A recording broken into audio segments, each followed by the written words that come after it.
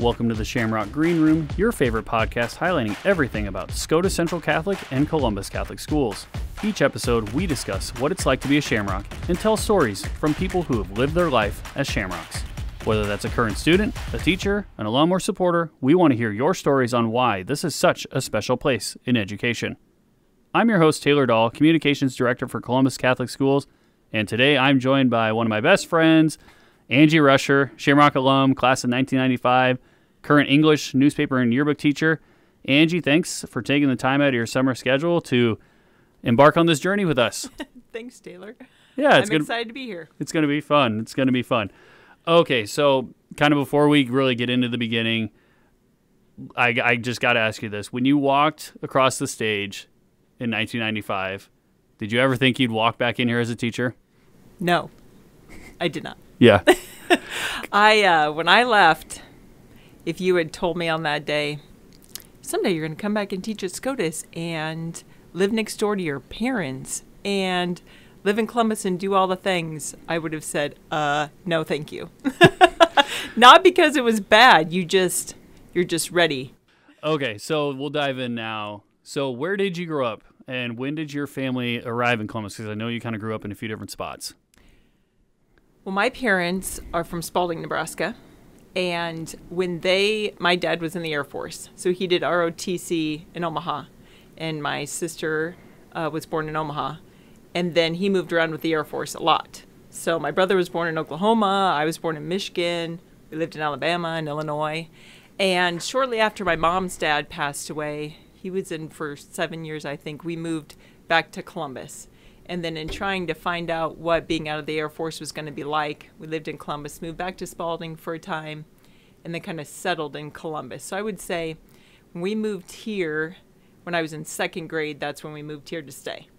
What was it like moving around? I mean, I know you're a kid and it's such a long time ago, but was it just kind of normal or was it exciting? It was normal and exciting. Like, I kind of like to have a new room or find a new house or do the new thing. We liked that. We moved quite a bit, so we were used to it. Meet new people. It was good.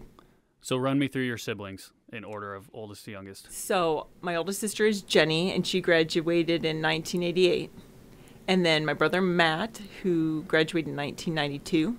And then I graduated in 95. Sarah graduated in 2000, and Mary in 2004.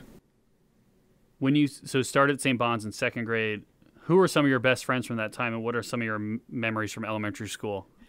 So the Tooley family is real prominent in Columbus, and Jane and Joe Tooley lived 2 blocks from us, and they had 5 kids too, and so Andrea Tooley was in my class.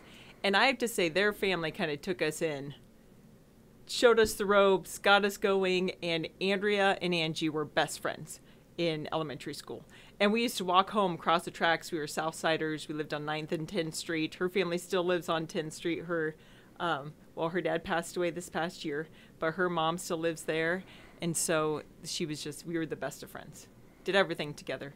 And my dad worked nights at the time. Joe Tooley coached us in basketball at the YMCA, but he'd always put my dad down as the assistant coach so that Andrea and I could be on the same team. So we always played that game. And I can just remember Andrea Tooley dribbling that ball down. She was point guard. So great. That's awesome. I always find it interesting in Columbus, the town our size, we have 3 Catholic elementary schools. Did you have friends at Isidore's, Anthony's, or was it just kind of your own little world, or how did that really... Well, I think that's something we do way better now. Yes. Is that kids interact all the time. They go to camps together, and we did interact some, but I didn't know them very well. So coming in 7th grade, that was a whole new world. You just met all kinds of new people. I felt like I didn't know the kids coming in from the other schools very well. I'm so glad that my girls did. They had friends at the other schools when they came to 7th grade. And not that they were bad or anything. It was a bigger adjustment. Sure. And there were more kids, too. Well, yeah, you're having 40 or 50 new kids potentially coming in 7th grade, that you don't even know that are your age, that live in the same town as you. It's just kind of odd. Our 7th grade class had 91 kids. Wow. And then we graduated with 78. About how many came from Bonds, would you say, roughly, remember? We were full 2 track, so okay. I would say 40. We lost a lot of kids we used to lose a lot of kids after 8th grade. Go through confirmation, we don't lose as many now. Yeah. we only lose a few throughout the years, but we used to lose a lot at that stage. Yeah. Everybody can relate to this. Favorite recess story? Can you give us one? I don't know if it's favorite. Most memorable. Okay. We were playing kickball, and I'm going for a ball to catch it, and I'm looking over my shoulder to catch this ball, and I'm going as fast as I can, and I ran into the merry-go-round, and I still have a terrible, nasty scar on my leg from running into the merry-go-round at recess, but we played a lot of games at recess.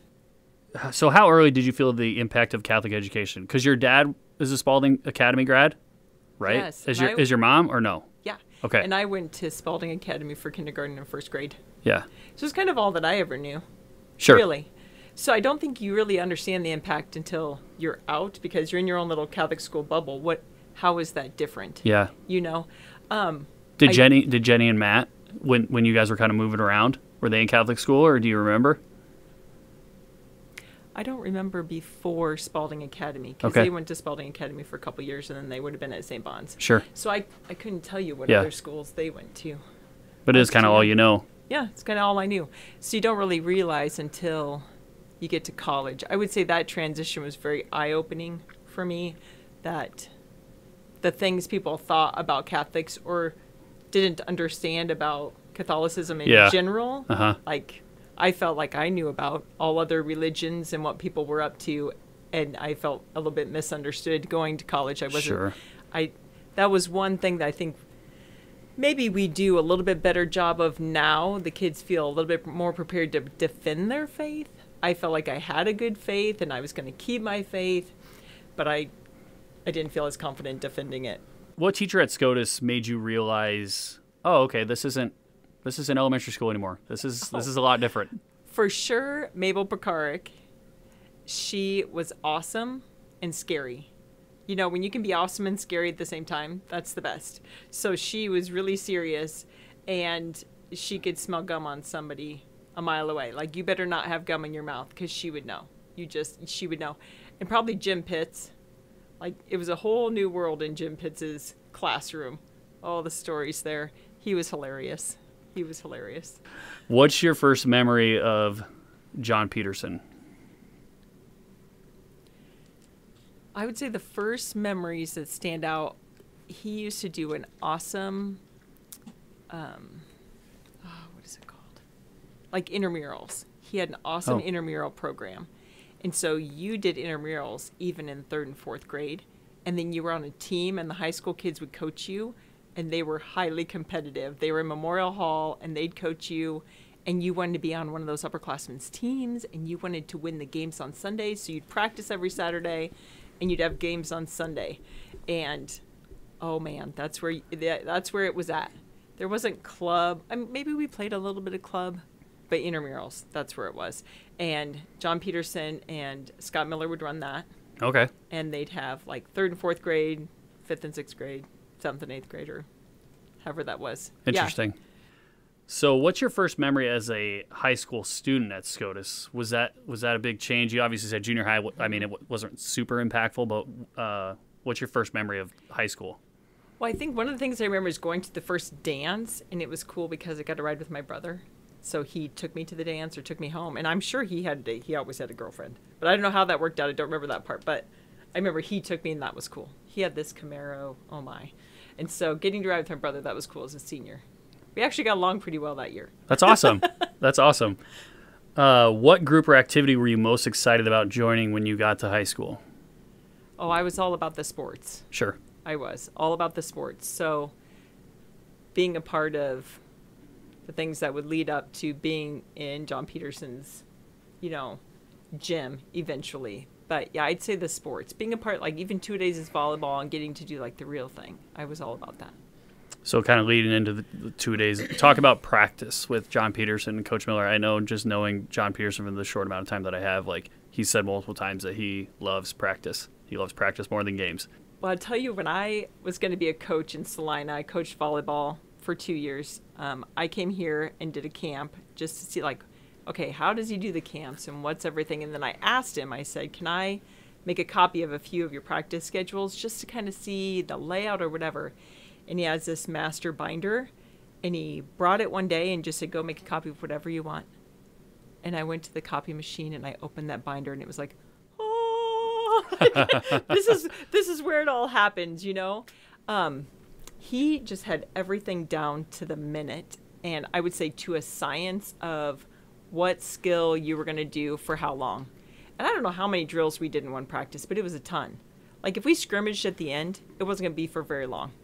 We did every little drill. So I would say what I know most about Coach Peterson, he's such a fundamental coach and a fundamental teacher. He does a great job of breaking down each component. What about Coach Miller? Okay. I feel like he doesn't get talked about a lot, but he's a big part of that short amount of time in the 90s. For sure. Oh, no, he was so awesome. And he was the post coach, and so he was my coach. I would say he was good cop most of the time. He was very fundamental also. That's why the posts during that time learned a lot. And he'd get the pads out, you know, and bang up against you and learn how to do the drop step and all the things. But he was good cop. So I know he saved me a couple times. I'll never forget, we were in a game against Ron Colley.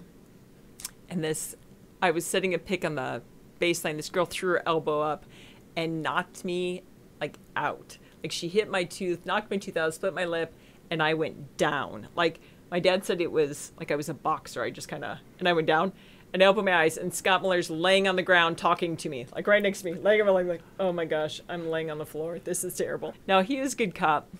He was great. What players did you look up to as a freshman on the volleyball team? That volleyball team your freshman year went 26-2, finished second at state, lost to Norris, and they were up I think like 15-9, and lost I think 17-15, just a gut punch. But do you remember that freshman year? Sure. Kind of what that team was like? And also because they were my brother's classmates. Sure. So you kind of know them a little bit better. Yeah. Jenny Steiskell Van Cannon. So she was a middle hitter, and I was going to be a middle hitter, you know. So you always watch those people. Tammy Goblins, Tracy Wessel. Sure, I knew all those girls. I would say the year before them, I knew really well, too, because Andrea Tooley, her sister, played for that team. And Andrea and I John used to always have people keep stats as 8th graders. So there'd be 3 or 4 people who would travel with the team and keep stats. So you really wanted to be that person. And so we knew everything about them. I remember the game where Andrea's keeping stats, and she knew that Megan, her sister, had broken the assist record for the school. Wow. Because we were keeping the stats. We knew what it was. So you just knew things like that. You knew all the players that were above you, and they had coached you in intramurals. So I can name Christy Sabota. I really looked up to her. The Sabota girls, they were all awesome at sports. Talk about religion class during your time at Scotus. So we might, have some people listening who didn't go through Catholic school. I didn't go through Catholic school, so it was kind of a new introduction to me when I got here. What was that like, and how much did you enjoy having Father Wayne? Okay, Father Wayne was just so great at Mass. Like, we celebrated the Mass. That's the biggest memory I have of him. And the whole day at Mass Day, there was no class. You were in the gym. Every class he had, you were setting up for Mass, because we always had it in the gym. We never had it at St. Bon's, always in the gym. And you celebrated Mass. It was a big deal. And I love that's how, and we celebrate Mass now. Father Wayne, it was a whole day affair. So I remember on those days, everybody kind of wandered around a little bit in religion class because you were helping Father Wayne set up for Mass. He was great. I can see him right now with his hand on his head saying, fellas. Come on, fellas. Yeah, it was good. What were some of your favorite memories before your senior year? There's so many sports-related things. I can remember in 8th grade being at district volleyball and cheering for that team to make it to state against Hartington CC. I'm pretty sure that was 8th grade. The battles at districts where you had to beat a team, and then that team didn't get to go. So one example of that is my junior year, we battled Schuyler and did not make it to state. And at the end of the state tournament, we were ranked 2nd in the state. In basketball? And didn't go to state. Wow. So that's why they do things differently now, which is way better. Sure. So those district matchups weren't what they were when we were. Those games were, the whole place would be so packed. I mean, I know we've had some big games. Yeah. Well, it was just a different time, too, we didn't have that wild card aspect, and there weren't so many maybe not so many games like around the area that people could go to, and it was like Coach Peterson. He always talks about Cedar in that late '80s, early '90s, how it was. We knew it was going to be us or them. Like every time we're going to go play at Norfolk, and whoever goes is going to go to state, and whoever wins that is probably going to be in the state championship game. Right, and you had to battle that out. No, it's awesome and terrible all at the same time. I will say a lot of my core memories come from senior year because we had a class ahead of us who had tons of kids who went out for sports. Girls, they awesome athletes. Jody Chalaha, Amy Coolin, Tiffany Bott, all those girls played sports all together. And so in volleyball, I didn't start till my senior year because you're behind all those, and so we weren't supposed to be any good. I mean, we were all brand new. Yeah. We were all really young. We started 2 sophomores. That's kind of the lead in I was going to. Like, people said, and Coach Peterson said that same thing. He's told me that. He's like, yeah, that team was not supposed to be. And then you start 25-0. We had the Shamrock Open that year, and GICC came to that tournament. One of the dads was like, looks like you've got a nice little team there, to my dad and I in the hallway. Oh, that just grind my gears so bad. And we started out that it was 1-to-1 for 20 minutes because it's a side-out game. Yeah. So that game can go forever. Yep. 1-to-1 for 20 minutes. And that game was 3-set battle of sweat, I'll just say. It was so hot in there because it's, Labor Day weekend. Yeah, no air conditioning. Oh, my gosh, so hot. And 2.5 hours, and we beat them. And they had, I think, Coach Peterson could tell you, 4 or 5 girls go D1 from that team. I believe. I'm pretty sure that was the team that had all the kids go D1. Yeah, Val Week is one that I remember. She was a middle hitter, and she would jump up, and you would just pray for the best. Stick your arms out, and she was just such a beast. It's very scary. Yeah, we had no business beating them. You're playing GICC twice. Schuyler, when Schuyler was really on a tear for girls sports. Central City, Elkhorn, Roncalli, a lot of bigger schools, and you guys take care of them all, and then you get to state, you kind of blow by Imperial, Auburn, and then you get matched up with GICC again and lose a tough one. That would have been tough. It was tough. The second time we played them, going in, the buzz was that what a fluke that Scotus beat GICC. There's no way they're going to let that happen again. We're at Grand Island Northwest tournament, and it's the first set. I'll never forget. I've never been so nervous in my whole life. Go back to the serving line. We're down 9-14, going to 15, and I served, and we win that set. I serve us out, not because I got all laces or something, but we just kept sticking with it, and we beat them that set 16-14, and then we beat them in 2 sets that game. Wow. I don't know how we did that either. I think our young eyes and experience at state played a huge part in that. The reason John Peterson's able to do that isn't because of his top 3 players.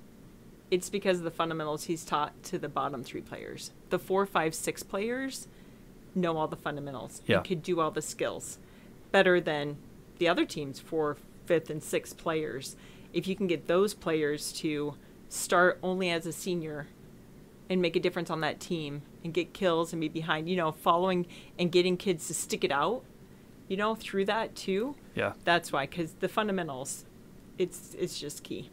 Who was the one girl throughout high school who you knew it was always going to be tough to play against? Holly Hilger Thompson, who now works in our office. Yep. Battle, especially in basketball. And she did tear her ACL. So hers got cut a little bit short, but it was always a battle. She was Lakeview, right? Yeah, Lakeview. Okay. At Lakeview. Brandy Truffles, I haven't seen her since high school. She was at Schuyler. Awesome athlete. I think she went somewhere to throw, maybe in track. So basketball, your senior year, you kind of met the same fate as volleyball. Great regular season. You get to the state tournament, win the first 2 games, and then you get matched up with Adams Central. Shauna Greiner gets her nose busted open 2 minutes in. And you don't want to say that was the cause of it, obviously, because Christy came in and Christy was great. But that had to just kind of throw things off a little bit. I mean, you see one of your friends get their face caved in a little bit where she was out to the point where I don't think she came back, or she came back really, really late. We weren't very deep Yeah. That was the biggest thing. We were all used to playing the whole game. We Yeah. had to play the whole game. I mean, Christy came in, maybe a few guards came in and out, but I played the whole game from day one because we didn't have posts. I mean, eventually I think Kim Rickard started at the end, but I don't think she started at the beginning. She was a freshman. And so we just were not very deep. So you can't lose anybody to any injury, let alone Shauna Griner, the only one who can really score from the outside, which scoring, it was not our strong suit. It was defense. So yeah, that really hurt us and took the wind out of our sails. And then she came in. I don't think she would have come back in today. There's so many concussion protocols. Oh, for sure. She was concussed. I'm sure she was concussed. Yeah. There just isn't the protocol that there is now. Yeah, and that was a great game. They were really hardworking girls, too. Sure. That was a great game, and we held them to 36 points, I think, or something Yeah, like I think that. it was 36-32 or 36-30. So, Man. Speaking of Coach Peterson, what in general, what does he mean to you, and why do you think he's had such an impact on this place and, I mean, really throughout 4 decades of students? He's just such an inspiration of professionalism, and I've seen that since 3rd grade. Yeah. And then being able to work with him, and it's the same. Like, he's so professional and so great. Yeah, every time he comes in, he's just such a joy to talk to, and I feel like anytime I share anything about him on social media, it just lights up because he just meant so much to so many people. Like, it's awesome. He could get the best out of kids, like every kid, not just the top athlete. Yeah. Like I said, that's not how you win championships. You win championships with a team. Yeah. And teaching that and getting the best out of every player. Do you remember your graduation day or any special moments from that? I know you kind of talked on it, like when you walked across the stage, you're like, I'm not coming back to this place. It used to be that state track was the day before graduation. So we were all sunburned and hot, and then on graduation day, everybody had their party. Like now, I have parties to go to from April 29th to June 1st. I had one this year. Sure. But no, everybody had it on the same day. And so I do remember that because there's an excitement. And then afterwards, the class would meet up somewhere or whatever. But you didn't go to each other's parties. That wasn't really a thing. So there was a lot of excitement there. It was really hot. No air conditioning. So it was sweaty. Have a full mass. It was longer than it is now. So I remember that. I was just looking at a lot of pictures from that. My good friends like Denise Liva. So we recreated some of those pictures this past year. So really fond memories. And I feel bad saying that, no, I was not going to come back. And then here I am. But, you're just ready for a change in your identity. Yeah. At that time. What made you choose Hastings College, and what did you major in? I majored in K-12 PE. I just wasn't really sure, and I loved the coaching aspect of that at the time. And so that's what I started with. I loved to read. I always read. I was always a reader. I love books more than anything else. So when I went to Hastings College, I chose it because of Rick Squires, awesome recruiter, to play volleyball. And then once I was there, I got into my English classes, and I had a professor say, have you thought about being an English teacher or adding that? And I hadn't thought about that. And I did love it. And so then I switched to English, and that's kind of been my passion ever since. You met your husband, Brett, at Hastings College. Yes. What year was that? I met him freshman year. We kind of ran in the same circles a little bit. And if you're early for volleyball, you kind of meet all the football players because they're early too. And it's not that big of a school. So you kind of meet them all then. We didn't start dating till sophomore year in November. So you start dating sophomore year. Did you know like right away? You're like, I think I could spend the rest of my life with this guy. Yeah. When we were apart that summer because he farmed in Ray, Colorado. And that was really good money. And I worked at the YMCA in Hastings that summer. And then when he got back, then he proposed because we didn't want another summer apart. Sure. So then you got married in college. Yeah. You had one more year? Yes. Okay. We actually had 2 more years because we both double majored for education and had to do student teaching. Oh, okay. So we did the 5-year plan. So we were married for 2 years, and we moved to Kansas City. I extra year for student teaching because we didn't think we'd both get jobs in the same school in Hastings because there just wasn't that much turnover. Sure. And so we lived in Kansas City, and that was awesome. So that was your first stop after Hastings. Hastings. So you went to Kansas City. Yeah, we student taught in Kansas City. How long were you there? Just that semester. So the 6 months or whatever from December, well, actually to August, we worked in Kansas City that summer. But that spring, we went to job fair. And he actually got offered a job in Salina first as a business teacher and football coach. And then I interviewed with them. They were actually offering me a full-time sub position because they didn't have an English position. But then by May, they had an English position. So then I took an English position there. And we taught there for 4 years together. So what was it like moving to Salina?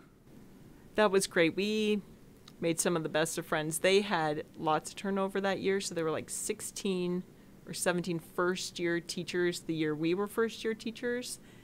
And we just became the best of friends with that group. And through sports and coaching and everything, some of the best friends we still have.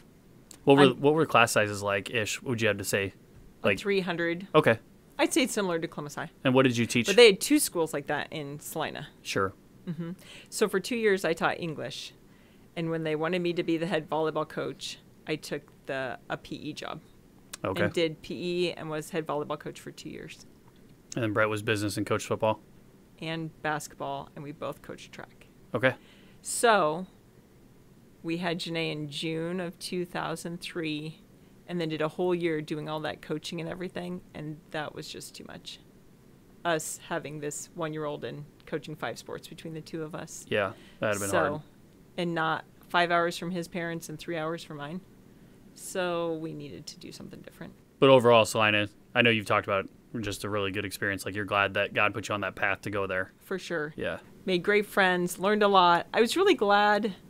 It would have been hard to come back to Scotus right away as a first-year teacher. Yeah. You learn so much those first few years about the way you're going to do things, and you build confidence. And so I'm glad to have had that experience before coming here. That had been pretty hard to leave. Like, even though you knew, like, this is really hard with a new baby, but it still had been pretty hard to leave. Right. It was hard. Yeah. It was really hard. I guess walk us through the debate of, like, I think we should go back to Columbus. Like, do you remember those conversations with Brett, or was Brett like, are you kidding me? Like, no. We were in a really big public school, and there's a lot of things about a really big public school that can burn you out. Whether it's discipline, or for him, he had to do a lot of grants and do a lot of work. He loved teaching, but it was all the other stuff that really kind of wore him out. Sure. So he was ready for a change too. And so we actually looked at Ray first, but even his dad was like, no, you guys need something bigger than here. That's not the change you're going to want. So then we decided Columbus. And he decided to start his landscaping business. So we knew that spring he actually came to the home show in Columbus in February to try and get jobs for the summer before we moved here. And then I didn't know what I wanted to do. I was kind of burnt out on teaching too. And so I actually interviewed at the 4-H office as a school enrichment coordinator. And I actually think God gave me that because I really, after leaving those great friends behind, I was going to need a person. And so he gave me Lisa Caslon at because why else would he put me in 4-H, really? I had no 4-H background. Yeah. I say that I was there for 2 years because I did 2 fairs, and the fair is like really big in 4-H. Yeah. Learned a ton. Great people in 4-H, in the 4-H world. And Lisa made good friends, but then there was an opening here. And so I was like, I think I'm ready to get back to what I know better.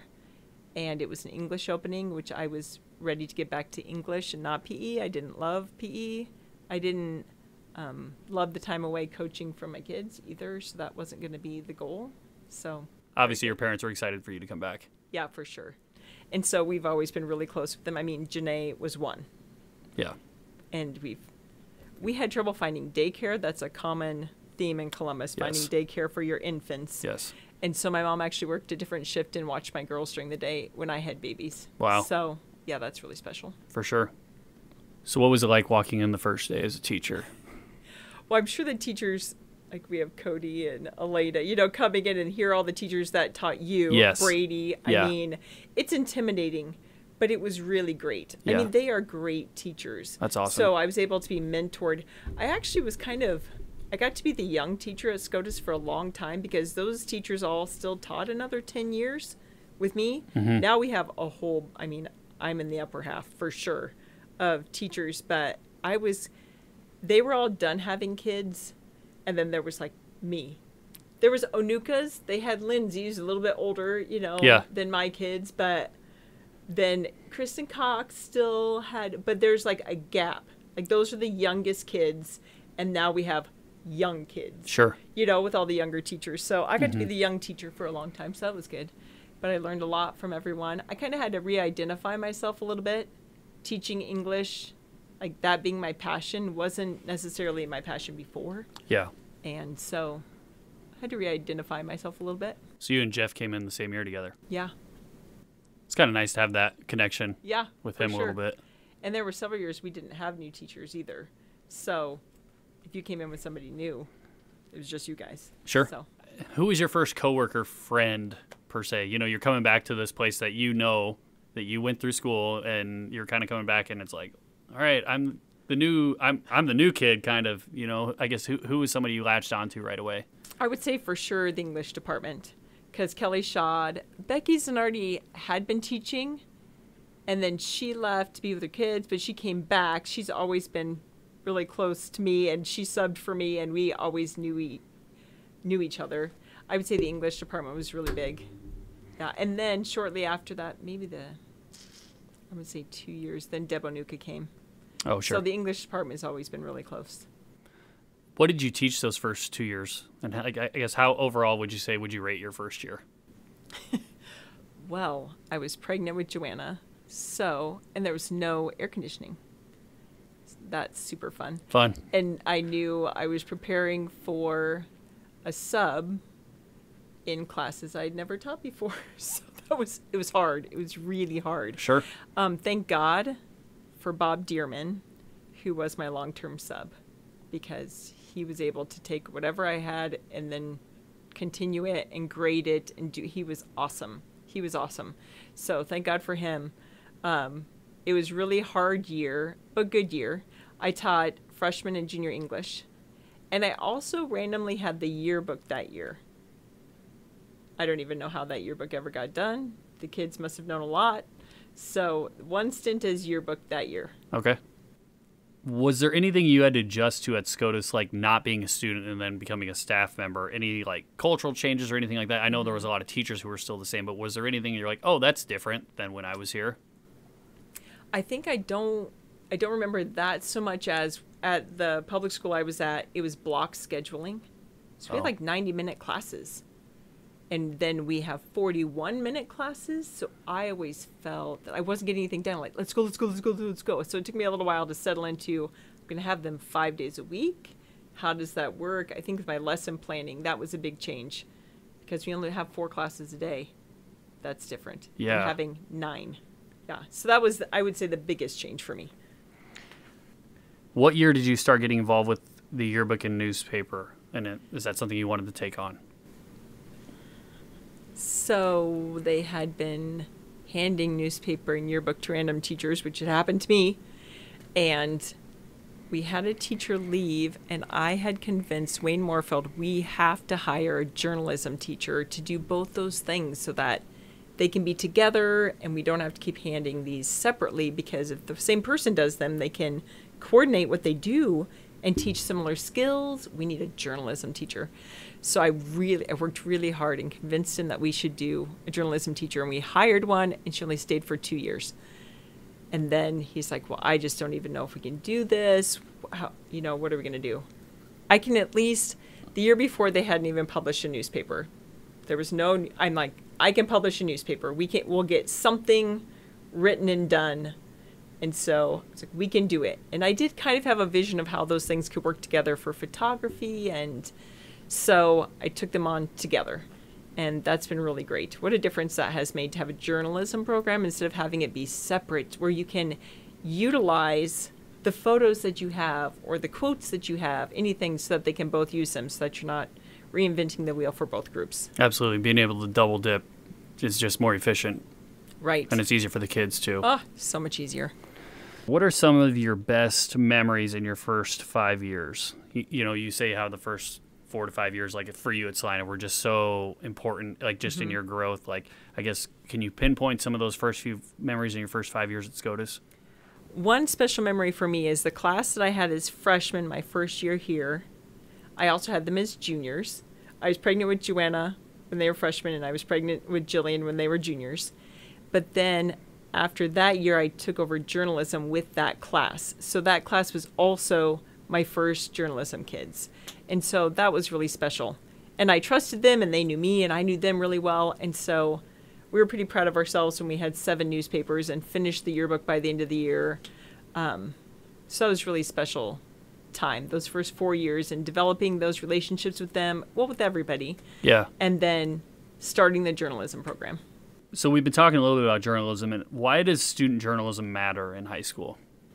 When I was in high school, I feel it personally because we had a lot of new English teachers, and I loved to read. And there wasn't a teacher that had me as a freshman and a junior too. You know what I mean? Like, I think journalism is important because you can see the skills our kids have and grow an excitement for that academic side and skill that they can use in the future. I mean, every job uses English, and every job uses writing and layouts, and people do all those jobs themselves. You don't have just a layout person anymore. You don't have, people do their own newsletters. Who does that? Everyone does that, their own newsletter. Yeah, raise your hand. You do that. I just think it's really important for student journalism for us to be able to say, you're really good at this, and it's fun. I love newspaper class. Kids take newspaper because they like to write, and they can say it. I like to write, and they can be excited about it. And it grows ideas. It's all about ideas. It's all about ideas. And communication. Yeah. The skills you learn in journalism. Yeah. Life skills. Yeah, it's as obviously somebody who went to journalism school, I take a passion just like you do with it because it matters down the road whether you're going to be a reporter or you're not, and most kids don't. But it just teaches you those life skills, and it teaches you especially like how to meet a deadline. It's so important no matter what industry you're in, whether you're an accountant or you're a child care provider. Deadlines are everywhere, and journalism, they kind of beat that into you. And how to make a plan so you can meet that deadline, and how to communicate with people, because a lot of what you do as a journalist depends on someone else giving you information. Absolutely, yeah. I think, the big thing that I always tell the kids in video production is like, you're doing something, and in your classes too, you're doing something pretty cool. You get to create something from an idea. Yes. And create your own ideas. And create your own ideas, and it's something tangible. It's whether it's written on a piece of paper. It's like, I wrote that from my thoughts, or in video production. It's like, I created this video from my storyboard, from my idea. There's not a lot of classes in coursework in high school where you can say that you get to do those things. And you get to document the history of the school that will keep forever. Yes. And we try to do a little bit better job of than they have in the past, that when they look back at it, they're not like, I can't believe they put that in there. Yeah, right. So it's good, and I feel like your programs do a really good job of keeping that information relevant and just being able to go back to look at past newspapers and find information. I mean, Mr. Sheath and I had to do it the other day, and it was just like, wow, it's so nice to be able to have that online library of our history, because it matters so much, because people truly care about the history of this place, and you want to be able to document it in the most positive way and just most detailed way that you can. Yes, and I was very blessed because when I took over, everything was digital by then, and that's new. When I took over, that was new. So I've been doing it, 16 or 15 years? Anyway, however many years, it was all digital. And that happened just right before I started. Sure. When did you really start diving into what it takes to compete at the NSAA state journalism competition? Well, the NHSPA, which is the Nebraska High School Press Association, offers what's called critiques at the end of the year, where you send in your yearbook and send in your newspapers, and then they critique them. And I was pretty proud of us that first year, and I sent them in for critique, and they do it. There's an award of merit, like, good job, you turned something in, but it wasn't very good. It just goes up to like a superior award, and I think we got merits on both of them, and I was devastated. I did not send them in again for years after that because we had so much to do. But that's how I learned, because they critique them, but they write all over them. And so you need to be doing this. I wasn't a journalism major. Sure. I was an English major, and I'm super organized, so that's all we had to deal with or use. So then I started seeing, what does everybody else's look like? How can we get better? What are people doing? I started going to conferences, getting involved, and I learned everything from the NHSPA and from the NSAA as they did the state journalism contest, and that's grown a lot over the years too. So as they've been developing that, I've been able to grow with it and see, what do they think is good? What do we need to do? How can we grow and expand? And every year at the end of the year, we have a list of things. Oh, well, we're going to do this for next year. Yeah. Well, in just the short amount of time that I've been in, the NSA has done a really nice job of just making it better overall for the students, like offering the critiques, things like that. That's something that, obviously, being in journalism school, it's tough to get critiqued, but it's so important. Like, what can I learn from this? Yes. Even if I don't agree. Absolutely, Even if, yeah. I mean, would we see what photography has made it to state? We don't always agree. No, we don't. But we look at what they have and how can we do better. Yeah. So you led the Shamrocks to our first state journalism championship in 2017. What made that group special? A few students from that group were Jessica Booman, Emma Ruskamp, Matt Strecker, Tate Van Cannon. Oh, such great writers and so creative. I can remember Tate Van Cannon telling me, well, I either won it or I lost it completely, with this one line that he was so proud of. And like you said, for them to come out and just be so proud of what they did. My favorite part of state journalism, once we're finally there and it's at the competition, is when the kids come back after having competed and tell me all about it. Yeah. That's my favorite part. I mean, unless we win, that's pretty fun too. But, it's just hearing them talk about their experience, and I just love that so much. And that group was really great. They used to, when you got back the preliminary results, they'd rank the preliminary results. So 1 through 12, if your person was 1, that means that they liked theirs best. So I could go in and see, like, where are we sitting with how many people we've qualified, and even how many points could they get if they got that place. And so I knew going in with that first group, we could totally win this. And I had never won a state champion. I don't know. How do you tell them to make them confident without making them cocky? Like, yep. It's guys, a tightrope walk. I know we haven't ever done this before, but I think we could win. Like, the best we've gotten before this is 4th or 3rd. I can't remember, but we could win. But you have to do this, this, and this. It just was that was hard. Yeah. You don't want them to go, and we're going to win, because you don't know if you're going to win. And for some of those people who are listening, they might not understand. So at state journalism, some kids compete, some kids don't. Right. Like in video production, our students complete all their projects before March 1st, and we send a deadline in. It's the same thing with photography. But there are some students who are able to compete in some of those events, and it's really exciting for those kids to be able to compete that day, just because they do so well. Yes, and at that time there were 12 people who qualified, but only 6 placed. And so I would just say you just have to place. It doesn't matter obviously it matters if more points if it's higher, but if everybody can contribute with points in the top 6. And so we almost always had everybody place in the top 6. But now they do it top 8 and everybody medals. So that's different strategies too. You would go on to win 4 more state championships, and this year we finished runner-up. What does this program mean to you overall? Well, I tell the kids we don't do journalism for state championships. We do it to tell the story of our school. And I think that it's really important to do that in a great way, that we can celebrate all the great things going on in our school and document it for the future. And then, so that means the most to me. So when they're like, why can't we put this in the yearbook? I'm like, because that's not how we're going to do it. That's doing that in a good way that everybody's proud of. That's the most important to me. So that means a lot. And being able to tell all these kids that what they're doing is so good, like to create, and they have great ideas and they love to write and they just get to use their brain in a completely different way. I love that so much too. I get all kinds of kids in my room. We get kids who do mostly athletics, kids who do mostly fine arts, kids who don't do either of those things. I get all the kids in my room together and they get to interact with each other. I have some crazy stories about people over the years, like, did you know this person? She was like really good friends with this person in my classroom, where they wouldn't have been friends otherwise. And I love that part of it. That they see that success. What I like about that is everybody gets to see it and celebrate it with them. Yeah. Because otherwise, there aren't that many avenues for celebrating academic success. It's academic, but ideas. Yeah.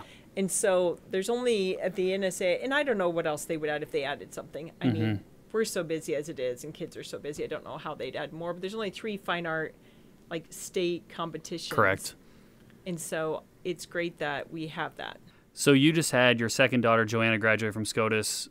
How's the transition kind of been? I know she's not fully out of the house yet, but now with just Jill left in the building and at your house, what's that kind of like? It's kind of wild. Jillian's not doing volleyball this fall, and Joanna did all 3 sports, and Jill did also basketball and track. We've just been going. So things have slowed down a lot already, and now Jill's 16, just turned 16, drives herself. So I'm by myself a lot more than I used to be. But it's exciting they've been spread out enough that they all want to do journalism too, which is super fun. But they kind of get their own time doing that. So now it's kind of Jill's time coming through and being a junior and senior. So I'm excited to see what that brings because they're all so different. So if you were speaking to a college student who's studying to be a teacher, what would you tell them about Columbus Catholic Schools and Scotus and why this is a great place? The kids say it a lot, that it's a Scotus family. And I do think that. And part of what makes it a family is that you can talk about your faith. Because when we can challenge one another to live a good and holy life, then we're going to be closer because we talk about those things. They're important and they're hard. We have to challenge one another. And that's what I love about the Catholic faith too, is that some people don't like it for this reason, but I like it because it challenges me to be a good person. It challenges me regularly to do better. And I feel like because we do that, because John Peterson challenges you to do better all the time, you create family in that way because we're all doing something to be better together. Okay, so now as we wrap up, I have 5 rapid fire questions for you. Okay. So, favorite teacher as a student at Scotus? John Peterson. What was your favorite school lunch as a student? Ooh, that's hard. That's so hard. Our lunches were so good. I don't know. That's terrible. I really like the brownies. Okay. What was your go-to uniform attire? White shirt, khaki shorts. Favorite volleyball game moment? Favorite volleyball game moment. Oh, now we've kind of talked about some of them, so they come to my head faster. Funny, winning Cornhusker State games the summer before senior year. That we might actually be good. Okay. It was so hot and sweaty, I just can't even tell you. But we won, and we were supposed to be bad, and so it was the first bit of confidence that we might be able to be good. And lastly, describe Scotus in one word. Expectations. Okay.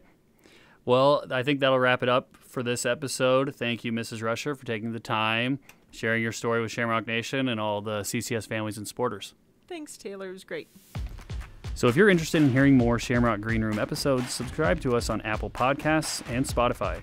Make sure to follow us on our social media channels, Scotus Central Catholic on Facebook, X, and YouTube, and Columbus Catholic Schools on Instagram. Thanks again for joining us in the Shamrock Green Room.